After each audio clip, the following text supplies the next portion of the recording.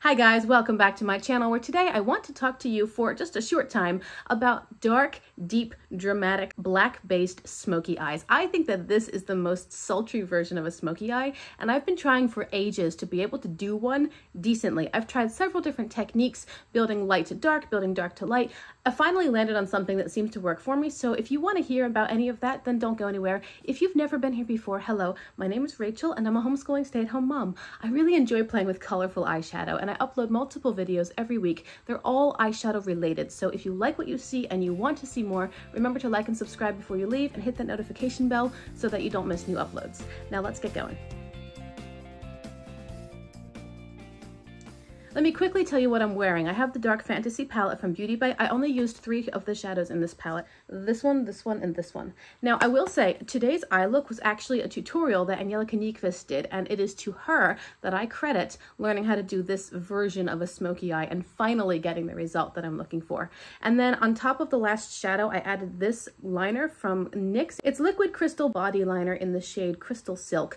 I don't know if these are still being produced or not. I found this secondhand. I will link everything that I'm wearing down below in the description box because I actually filmed this tutorial for a reel. So I'm going to also link Angelica's tutorial and the reel that I made doing this look. I have tried multiple different ways to achieve this kind of a dramatic smoky eye. I've tried building light to dark and dark to light, and it took about 4 different technique attempts until I watched Angie's video and saw how she did this, and I was like, that might work for me. And I tried it once with a purple look, which I can link above for you. And then I tried it again today with the same exact colors that Angie used, and I love the results. So I want to talk just quickly, this is not going to be a long video, about what those different techniques were, what the problems that I kept having were, and how this one seems to solve those problems.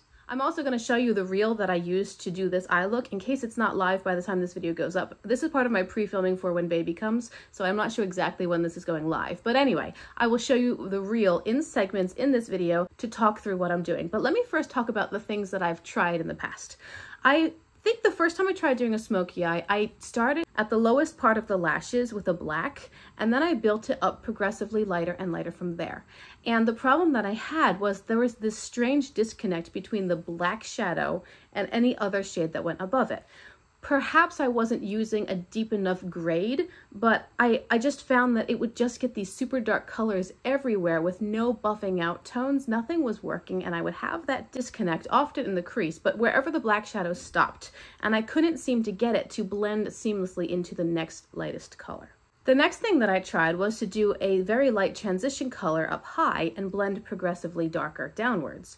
And I had kind of the same result where, yeah, it looked good with all the gradients, but once I got to the black, there was this big disconnect and I wasn't able to bridge the gap. Even if I used a super dark brown or purple or blue or whatever shadow I was using, I couldn't seem to blend it into the black. It was so frustrating because if I was looking head on, it was fine, but as soon as I closed my eyes, you saw this line where the black stopped, wherever it was, if it was in the crease, which is more common because I have hooded eyes, or if it was a little bit lower, depending on where I placed it. And then I would try to overcorrect by blending the black higher upwards until the black was just the entire eye, up all the way into like it just covered everything. There's no longer any transition, no grade, and it was just black, like you're a raccoon now. And that was so frustrating. I'm like, what am I doing wrong? Everyone else seems to have this figured out. Maybe that's not true, but when I watch tutorials, they're like, it's actually easier than you think, and I just couldn't seem to get it. The next thing that I tried was to do an all black lid up to the crease, like the whole lid was just black, and then blend it progressively lighter from there. The problem that I encountered with that was, first off, there's not much real estate between the top of the crease and the eyebrow, and I don't like my shadows to touch my eyebrow if I can control them, so I didn't really have much to work with. Maybe my brushes weren't small enough, I'm not sure, but I also had the same problem where right at the crease, the black would visibly just stop, and then it changed to a new color from there, and no matter how deep that new color was, I just couldn't get them to go together cohesively. There was always a point where you could see black stopped, new color began. And I tried different things. You know, I would use cream for the black. I would use an eyeliner, like put the black on my lid with an eyeliner, and then I might put shadow on top, or I might not put shadow on top. It was just, I couldn't seem to get the hang of it. And I wasn't sure where I was going wrong. Maybe my lids were more oily, but then I used a primer. Maybe I didn't have good enough shadows. Maybe I didn't have good enough technique. It was very frustrating. Well, one day I watched a video from Angelica Nyqvist. Again, this video that I'm referencing is down below in the description box. She was using this dark fantasy palette. That video is what tipped me over the edge to buy the dark fantasy palette because I absolutely adored her eye look. This was her eye look, except her glitter on top wasn't gold-based, it was more silver. I don't have a silver one, that's why I didn't use it. But anyway, this was the eye look, and this is why I bought the dark fantasy palette, because I thought, oh my goodness. I knew beauty-based shadows, I knew the formula, I knew that my technique and skill level had gotten to the point where I could use them comfortably, so that was all fine.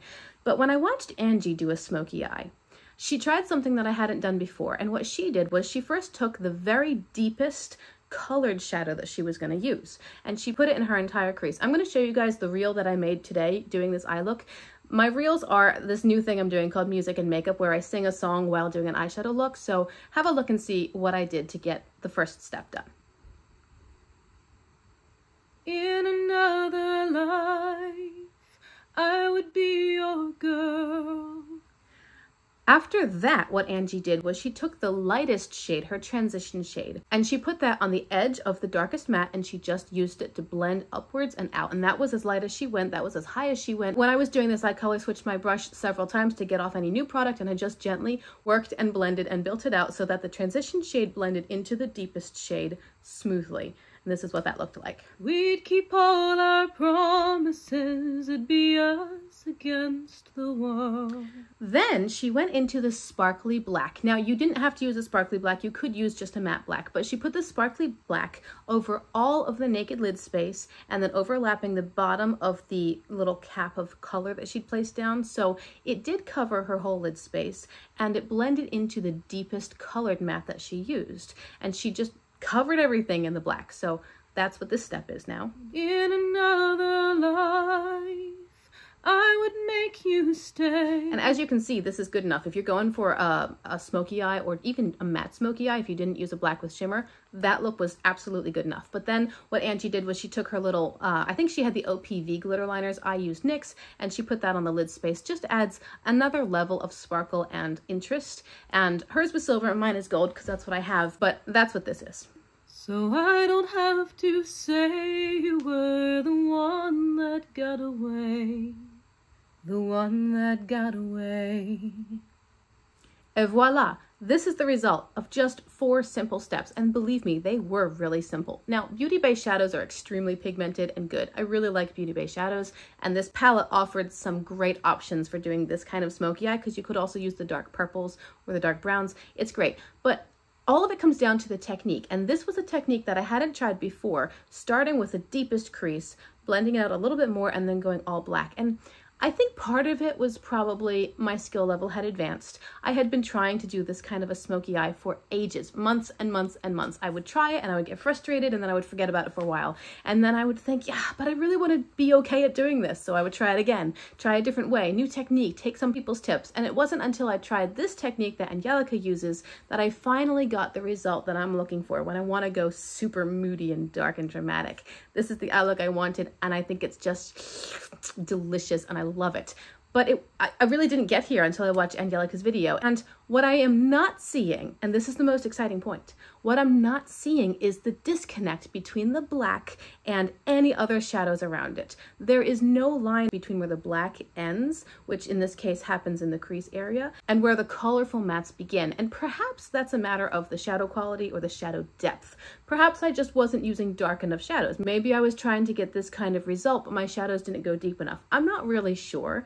But I wanted to talk to you guys about this journey and the process, because I really have been trying to achieve this sort of eye look for almost all of my eyeshadow journey. And I'm, almost 2 years in, I finally got there. I feel like this is now what I've been wanting. And I'm sure that there's room for improvement. You're never going to be perfect, but this is the best that I've achieved so far. And I hope that that video was a little bit helpful to you. Maybe if you like this kind of eye look, you could try it yourself with what you have in your collection. I'm never going to say go out and buy a specific palette. I definitely recommend you shop your stash. If you have a really good black and one super deep pigmented colored shade, you can achieve this, because then you simply need a buffing out shade and you're good to go. So pretty, so moody and dramatic and a little sultry, and I am here for it. I think it's lovely. I'm super excited, and you can tell that I've got this high energy because when I saw the result of this eye look, I was like, oh, I need to film another video. It was just too pretty not to share. Thank you so much for being with me. I hope you enjoyed this video. I hope you like this eye look. Remember that I do make Instagram reels. It's easier and takes less time for me to make that kind of a tutorial, and I'm trying to incorporate them more into my Instagram account, although I'm also bringing them over into YouTube Shorts. So if you're not on Instagram, you can find the same videos there on my YouTube Shorts. Anyway, remember to subscribe before you leave. Don't forget. I hope you guys like the video, and I will see you guys again next time. Bye.